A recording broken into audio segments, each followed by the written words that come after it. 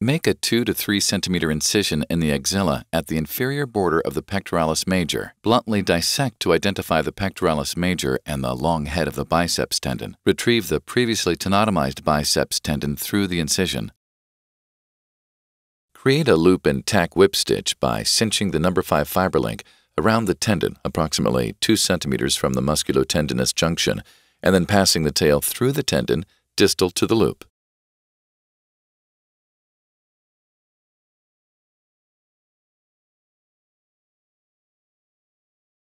Load the tail of the fiber link into the button loader. Pull the tab to shuttle the suture through the button, stopping just before the loop enters the locking jaw. Place the drill at the desired location on the bony surface of the proximal humerus and drill a unicortical tunnel using the 3.7 mm spade tip drill. Insert the button into the tunnel. Turn the threaded inserter counterclockwise to release the button. Remove the threaded inserter. Pull on the suture to flip the button in the canal. Remove the inserter shaft once the button is deployed against the near cortex. Pull on the free suture limb to reduce the tendon onto the bone. Cut the excess suture to complete the tenodesis.